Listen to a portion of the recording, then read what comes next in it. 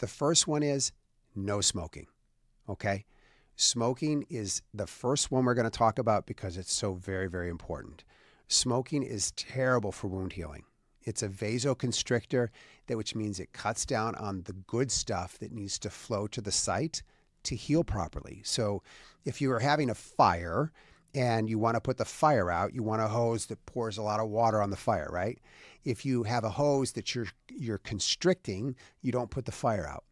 In this case, we want a lot of blood to go to the site because it carries all the mediators necessary for proper healing, and smoking gets in the way of that.